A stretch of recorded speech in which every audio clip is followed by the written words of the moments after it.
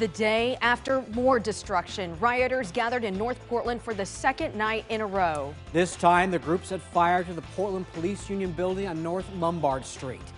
Thank you for joining us on KOIN 6 News at 4 o'clock. I'm Dan Tilkin. And I'm Elizabeth Din. Our Lindsay Nadrich spoke with neighbors in that area who say they've had enough. Lindsay joins us live with much more. And what did they have to say, Lindsay?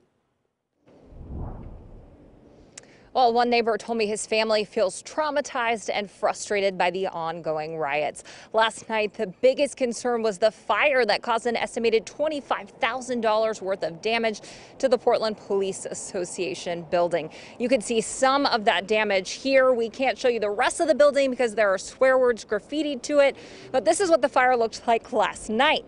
Neighbor Douglas Armstrong took this video on his cell phone. There are homes right next to the building, so he told me they were concerned about it spreading. He says one neighbor tried to put it out with a hose before Portland Fire arrived. It affects everybody here in the neighborhood, and we all come out every single time, and there's some of the neighbors that have children, and they're terrified and crying.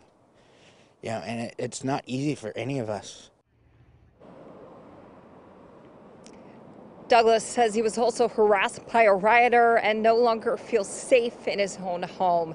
He told me he and others are on edge, worried they might come back. Police made one arrest last night before the group dispersed. 19-year-old Alma Raven Guido is now charged with arson, criminal mischief, and felony riot. Police say they found bottles full of probable accelerants, lighters, and other items on her when she was arrested. We also learned she's facing a felony riot charge from a demonstration over the summer. Now, I also spoke to Portland police about their response to the rioters. I'll have that as well as a reaction from Portland Mayor Ted Wheeler coming up at 5 o'clock.